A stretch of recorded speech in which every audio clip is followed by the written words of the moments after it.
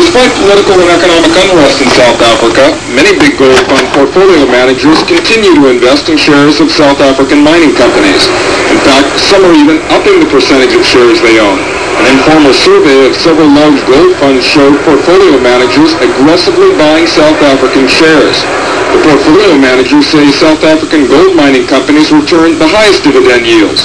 The fund managers say they're just trying to get the best return for their investors. For instance, Western Holdings, a South African gold mining company, has returned better than 10% over the last 12 months. In comparison, Campbell Red Lake, a Canadian gold mining company, has returned less than 1%. And Echo Bay, another Canadian company, returned just 1% over the last year. As gold prices have risen in recent weeks, more money is poured into gold mutual funds. And despite what large managers tell us, Marty McNeil says some gold fund managers are diverting new money into Northern shares because of tensions in South Africa. But if you're a fund manager and you see this all coming out on the TV and radio, say, I have to cut back my position because if this thing breaks apart, how am I going to get out of my 75% investment? Despite uneasiness by some, South African officials aren't worried, at least publicly, about any divestment. If gold rises and shares of South African mining companies decline, that will be a key sign that fund managers are liquidating those positions and taking their money elsewhere. Todd Benjamin, CNN, New York. A new trend in Hollywood is allowing... This morning, President Reagan is speaking to the European Parliament in Strasbourg, France, proposing a so-called new framework for dealing with the Soviets.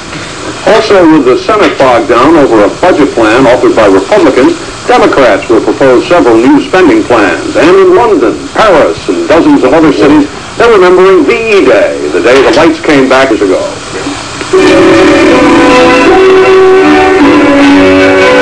From ABC News, this is World News This Morning for Wednesday, May 8, 1985. 6 a.m. The banks and shops have been closed since midday yesterday. There are several thousand people gathered in the square in the center of Strasbourg for a sort of salute to America.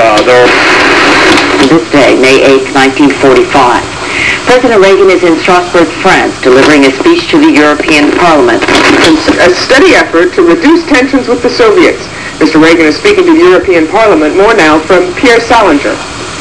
The solemn observance of the 40th anniversary of the end of World War II started this morning with a mass in Strasbourg's historic medieval cathedral, making some proposals to the Soviet Union on arms control and other things that... Against Nicaragua demands that the U.S. reduce its troop strength in Spain and the upcoming referendum on whether Spain should remain in NATO. American officials who briefed newsmen after the talks said the president and Spanish officials agree on a peaceful democratic solution in Nicaragua, but that they disagree on whether the Sandinistas have abandoned democracy entirely and moved totally into the Soviet camp. At the top of the news this morning, President Reagan is winding up his tour of Europe, meeting in Lisbon with the leaders of Portugal. Also this morning, the Soviets formally marked the anniversary of VE Day with a giant military parade through Moscow. And in an exclusive interview, Richard Nixon defends President Reagan's visit to a German war cemetery, saying that West Germany is our strongest ally in Europe. Once President... Morning for Thursday, May 9th, 1985. It's 6 a.m. Now from our New York news desk, Steve Bell and Kathleen Sullivan. Good morning, everyone. It appears now that the easiest step may have been saved for last. On a trip in which he has been questioned sharply about U.S. policies and criticized for visiting a German war cemetery, President Reagan is now in Portugal. Soviet leader Mikhail this fall, the president will meet with him. By socialists and communists in the European Parliament. And also Mozambique will be high on the agenda. Mozambique used to be a colony, a Portuguese colony, and President Yanis is interested in keeping it non-aligned rather than turning it to communism, and the president is of that same mind. And Mr. Reagan is also encouraging the Portuguese interest here in lining up economically and military with Western European defense positions. Bob, thank you very much.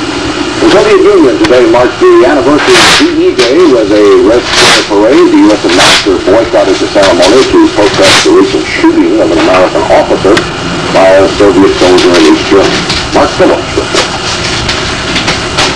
As promised, today's Red Square Parade was a nostalgic look back and a glimpse of what the future could bring. Hundreds of war veterans, their medals shining on their chests, led the parade, heroes and heroines of the Soviet